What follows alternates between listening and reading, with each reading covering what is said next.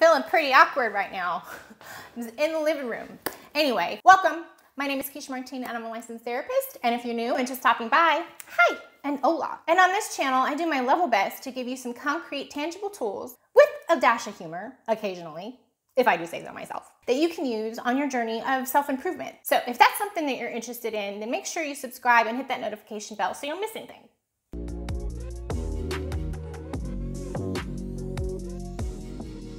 Really excited about doing this video for you guys because I recently did a post on Instagram where I asked you if you had questions for a therapist, and I got some fantastic questions. So our first question comes from What Len Says Goes. Love that screen name, by the way. You sound like a boss. Anyway, so her question is, what's the best way to find a compatible couples therapist? This is a fabulous question. First and foremost, whenever you're on the hunt for a therapist, you always want to review their profiles thoroughly. And a good resource for that is Psychology Today.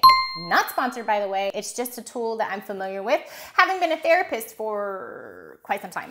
So this is a really easy tool to use because all you got to do is go to psychologytoday.com and then you enter in your city or your zip code and it will generate a list of therapists in your area. Once that list is generated, you can take your pick. Go down the list. You can see a little snippet of a little bit about that therapist. Choose a profile that sparks your interest, and then when you click on it, it takes you to their full profile where it talks about their specialty, how long they've been in practice, what they offer, all the things. So that's step one. Now, when you're reviewing their profiles, you want to make sure that they list on there somewhere areas that are a concern for you. So for an example, let's say that you or your partner have a history of alcohol abuse or substance abuse. Then you're going to want to see a counselor or a therapist or a psychologist that has that somewhere in their profile. Oftentimes in the profile, it'll link you to the counselor's website where it'll probably give you a lot more information. So that's one thing you can do on your hunt for a therapist. Now, once you've identified a few that you feel like could be a good fit, the next step is to set up a consultation. Most therapists do a consultation over the phone, 15 minutes. You can also usually email them. You're gonna wanna look at this consultation like a mini interview. If you've been on an interview before, you know that you ask questions and they ask you questions, and you're just kind of trying to get a feel of whether or not this is gonna be a good fit. So in this case, with regard to couples, what I suggest is that you both consult at the same time or separately. That's not usually a problem, and if it is, then maybe it's not a therapist you want to see. All kidding aside, you want to make sure that you are connecting with whoever you're sharing your problems with, right? It's really important that you have a good relationship with your therapist, because if you don't, then you're not going to get very much out of it. So make sure you keep that in mind on your journey and on your hunt to find the fit for you.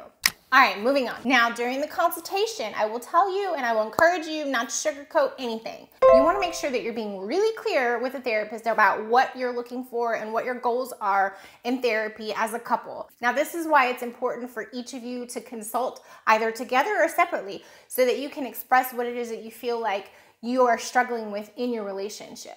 Now, based on what you share with the therapist could probably see whether or not they feel like they could serve you best. And if not, oftentimes the therapist will refer you to another one or provide you with additional resources that might suit you better. So just keep that in mind when you're on your hunt. Now I'm going to tell you another way that you can search for a therapist in just a minute. So I just wanted to check in with you guys to see if you yourself had any questions, and if you do, make sure that you comment down below. Also, at the end of this video, I'm going to be sharing with you a poll that I did where I ask you guys about some content that you want to hear about. And if you think of anything else, then let me know, and I'll be sure to outline that in my scheduling for the videos that I put out for you guys. So don't miss that. All right, let me get back to it. So another thing you can do is just do a Google search. Therapist near me. You might be surprised at how much pops up for you. And then you're going to go through that same process. You're going to check out their website, you're going to see what they have to offer, all the things. Another option you might have is if you know someone close to you that you feel comfortable asking, you know, that has gone to therapy, they might be saying, yeah, my therapist is a pretty good gal, you might want to go see her. And, you know, if that's not a good fit, you know, usually that therapist can refer you to another one. So just think about it. I hope that answered your question, what Lynn says goes, more thoroughly than I did on Instagram, because you know it's kind of a little hard. I can't even get that together, the whole thing. Yeah, anyway, moving on. Next question comes from Michelle. Thank you, Michelle. So her question is, super excited about this question. And the reason being is because I'm very passionate about destigmatizing mental health for obvious reasons. It's important that we take care of ourselves and we look at our emotional health like we do hygiene. It's something we have to do, okay? Not wait until it's a problem, okay? So I've got some really good ones for you, so you want to stick it out and not miss anything. Right then, misconceptions about therapy. I'm going to give you 4. Now there are a lot, but I'm just going to give you 4 because I know you're busy and you got stuff to do. All right, the first misconception that I hear all the time, and if you've watched any of my other videos, I've touched on this before, but you know, in case you missed it, this one you want to listen to. All right, number 1, I will get advice from a therapist. They'll know what to do and my problems will be solved. Yay me. Woo! This is not true, okay? We're not supposed to give you advice, all right? We're supposed to empower you to be the best version of yourself, and our job is essentially to put ourselves out of a job. So if we're giving you advice, you might become reliant on us, which is counterproductive to the whole counseling process. A good analogy that I like to use to address this particular misconception is that counselors are supposed to be like navigators, okay? You're in the driver's seat, you're in control, you decide at the end how you get to where you gotta go. The navigator tells you, okay, well, this is this way, and this is that way, and this is this way, and I see this, and I see this, and I see this. And there might be an obstacle ahead or a detour, right? So we can see things sometimes that the driver can't because the driver has to focus on other stuff, right? So when you come into therapy, we get together and we establish what your goal is. And then together we explore how you're gonna get there. Everything is based on the information you provide for us. And a lot of the work that we would do with you is based on what your particular experiences have been, like in the past, growing up, all the stuff, right? And then we can tell you, hey, this could be something we might need to look at that could potentially be an obstacle on your journey of where you're trying to get, right? And that's all based on what you tell us. And so you have to be really honest with your therapist if you really want to get as much out of it as you can. But our main goal really is just to empower you to be the best version of yourself, to help you heal from anything that might be holding you back, and give you some tools that you can use to navigate life in general. So that's what we're supposed to do. How are you feeling about things so far? Have you discovered something that you didn't know? Well, let me know. I really want to hear from you. But let's go ahead and move on to the next one. This one is a big one. All right, I hear it a lot. I don't need therapy because my problems aren't that bad. We as counselors do not judge you based on how bad your problems are or how serious they are. As long as you're committed to the work and the process of therapy, we're there for you. That's what we're supposed to do. And most of us are pretty passionate about helping people and watching them become the beautiful butterflies that they are. Also, the longer you wait, guess what? Things can become a problem. So it's better to keep up with that emotional hygiene, right? So things don't become a problem. So just keep that in mind if you're hesitant about therapy. Now, before I move on to number 3 and number 4, if you are enjoying this content so far, finding a little bit humorous, then make sure you subscribe to the channel so you don't miss anything. Right now. Moving on. All right, cool. So we got 2. First one I covered was that therapists give you advice. Not true. Another one we have is my problems aren't that bad. Also not true. Number 3. I'm gonna give you a deep eye roll for number 3. I don't need therapy because I have my friends and family. Now I gotta say, congratulations if you have friends and family that you feel like you can count on and that are emotionally supportive of you. I think that's fantastic. I wish everybody had that, right? But the thing is, with friends and family, they're gonna be biased, right? They're going to have a colored perception about what's going on. It's really important to remember that your friends and family cannot usually be very objective when it comes to whatever you share. And also you might feel like you have to hold back a little bit because you might be concerned about how that other person feels. Not to mention, sometimes when you're talking to friends and family, it ends up being about them, or somehow it turns around and the conversation steers back to something else.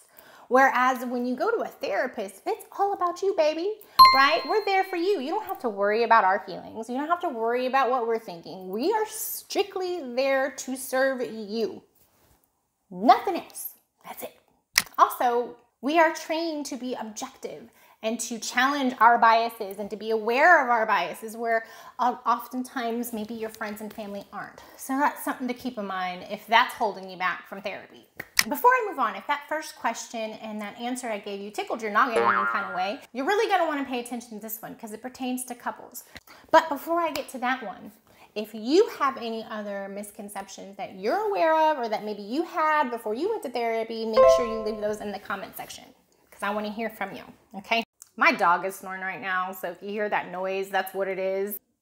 Stop it. Oh my God, you guys are distracting me. All right, moving on. Misconception number 4. Couples therapy is only for couples that are on the brink of divorce.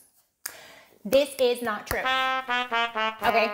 The reason why that's a misconception is because all too often people do wait until things are beyond repair, or it's a last-ditch effort for them to try to save their marriage or partnership or relationship. The real truth is, it's just like I was saying before. You want to go before it's a problem, okay? You don't want to wait until things are just too much. A qualified couples therapist that has experience working with couples is going to help you identify unhealthy patterns in your relationship. It can also help you build effective communication skills and give you some tools to help you navigate potential conflicts that inevitably arise when you're in a relationship.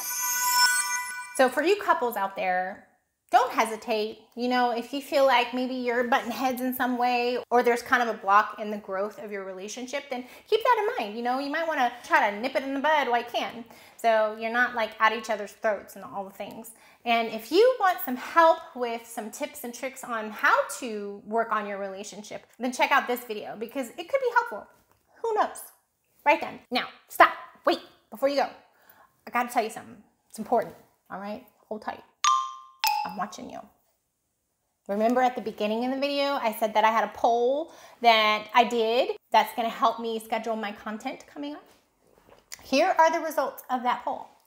Number 1 is going to be tips on ways to manage anxiety. Number 2 is going to be questions to ask your therapist. Number 3 is information on codependency, which will tie into number 4, which is information on toxic relationships. Now, I know there's a lot of information on toxic relationships. It's pretty saturated with YouTube videos and all the things, but some of you might need to hear it from someone else, and that's totally okay. I'm happy to do it. Now, if you have other questions or you have topics you want to hear a therapist talk about, then make sure you let me know. And one more thing. If you watched my Getting Ready With Me introduction video and you enjoyed watching me get ready and put on my makeup even though it was a sloppy job, then let me know because I really had a lot of fun doing that. And if I could do that while I present and give you content, I would love, love, love, love, love to do that. So, but only if it appeals to you. I don't want to be putting out content that's just like, you know, I don't need this, whatever. So yeah, just keep that in mind. Right then, so I hope this was very helpful for you and you were somewhat entertained to some degree. And if you liked it, then make sure you give me a thumbs up. And until next time, be well, be strong, and be loved.